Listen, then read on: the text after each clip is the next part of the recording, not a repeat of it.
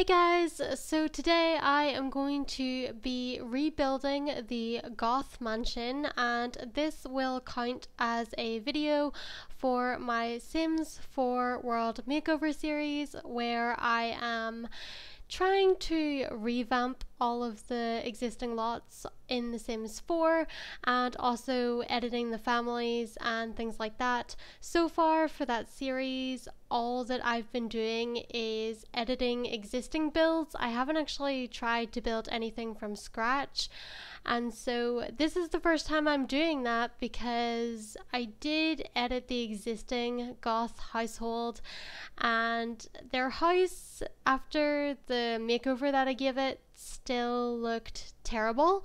So I decided to just rebuild it because I was kind of in the mood to build something kind of different, kind of fun, something that I hadn't really done before. And so yeah, that's why you're getting a speed build. Also, with these videos, usually you would get a create a sim portion of the video, but the reason why we don't have one for the Goth family is because I made over the Sims months before I decided to get around to doing this build, and I don't remember what they look like, but honestly the sim that got the most of a makeover was Bella Goth, just because she's iconic and she needed to have better outfits than the base game gave her, and I didn't know if that was really going to be that interesting for this video, so I left out the Create a Sim version and I did not put my renovated Goth family on the gallery. But if you guys want to see my, I guess, made over Goth family, then I'll put them up on the gallery if you guys are interested. This build is interesting because I feel like when I started this series, I said that I wasn't going to take the time to rebuild every single lot, but I think I might have changed my mind on that. Just because I was watching people on YouTube do builds and stuff like that, and I just thought that maybe it'd be a little bit of fun to actually rebuild all these lots and kind of transform them, but at the same time try to keep the same vibe, because literally what I did with the Goth house is that it still has kind of the same shape that it originally had. It still has the same kind of vibe that the old house had. It's not really that much different, but I thought that, you know, building it from scratch and making it my own actually is the better makeover in terms of this series, because like what I was doing before was just taking the base build and maybe just adding a few decorative items here and there to give it a little more life. But I think I actually enjoyed rebuilding from scratch more, even though it's a little bit more daunting and will take a lot longer. But, you know, if people like James Turner, Deligracy, and Little Simsy, and everyone like that can do it, then why can't I? It just might take me a little bit longer because this is not my job and I have other things going on in life. So I can't promise you when I'll ever finish this whole Sims 4 World Makeover, considering they keep adding worlds and packs and things, and not to mention the fact that, like, I think I started the series last year, 2 years ago. I feel like it's been a couple years, and I'm still rebuilding Willow Creek. I think I've done about 5 or 6 lots in Willow Creek, and so yeah, it's gonna take me forever to get through all of this, but I am enjoying the challenge. I am enjoying like building when I can or when I remember.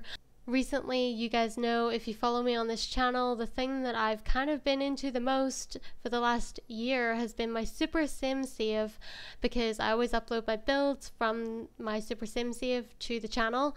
And yeah, so I've just been, you know, spending the last year living my best life on my Super Sim challenge, and I really want to do a video on that to show you guys the progress and stuff that I've made.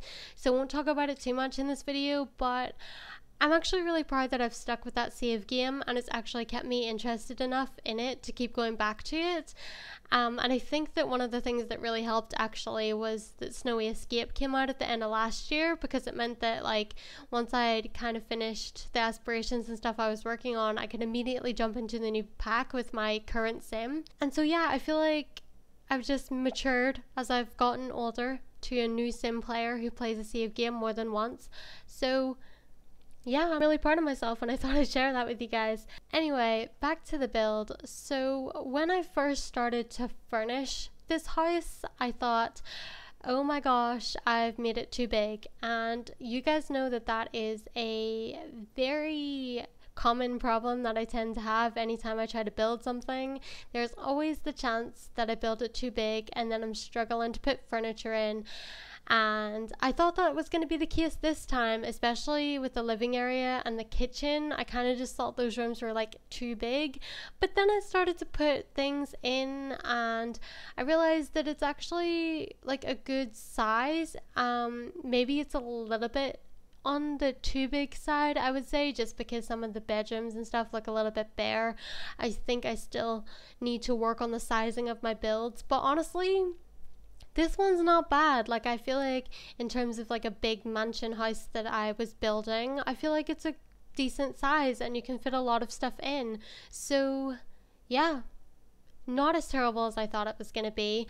And also with this build, I decided to challenge myself a little bit, because in the beginning I was only going to use base game, because I thought, okay, if I'm going to rebuild the Goth house from the base up, I kind of want it to be accessible for everyone if I was going to put it on the gallery, because the Goth house is iconic and like I feel like a lot of people like to play with that family, but they might not necessarily have all the packs. So I decided to try and limit myself as much as possible. And that was actually working out pretty well for about 5 minutes when I was trying to choose wallpaper for the house. And then I was like, this is not working for me. I need different wallpapers. And that's when I decided that I would incorporate the vampire pack as well. So this build only uses base game and the vampire stuff pack. And the reason why I chose the vampire stuff pack is because I feel like it lends itself really well to the Goth house, because the vampire pack really is that gothic kind of vibe, and it also has some really glamorous furniture and amazing wallpaper.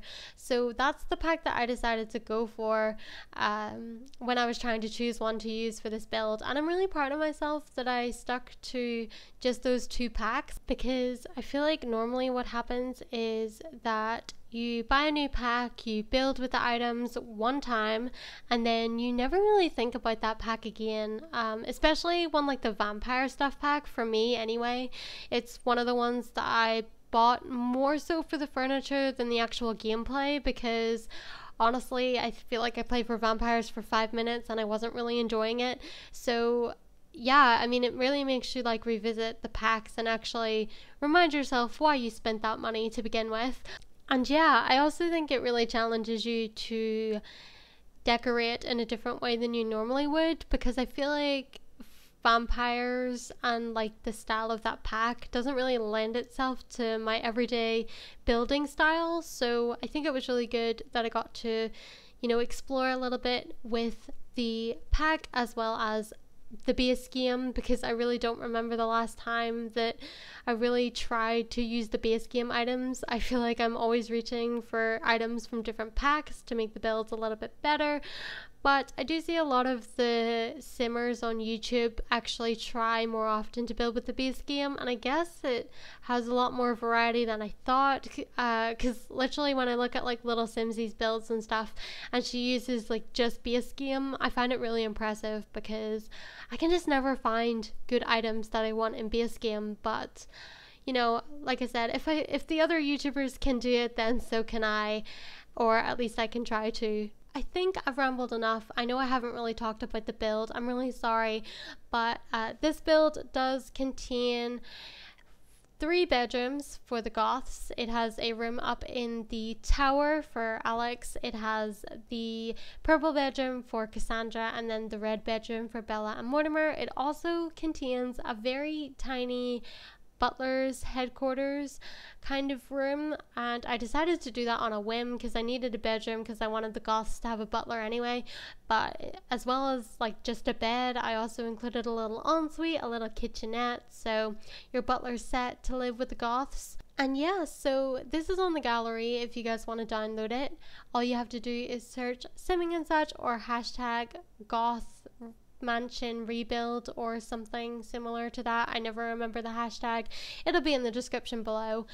But yeah, I guess that's it, guys. I hope you enjoyed this build. If you did, please give it a thumbs up and subscribe for more, and let me know in the comments below if there's another household in particular that you want me to do next in this series, because so far I'm kind of just going in order. I'm just going to go through all the neighborhoods in Newcrest and see what we can do with them. I think that I will in the end go back to the first few households that I did in Newcrest and just rebuild them from scratch, just because if I'm gonna rebuild all the other lots, I might as well go back and do the ones that I revamped in the beginning.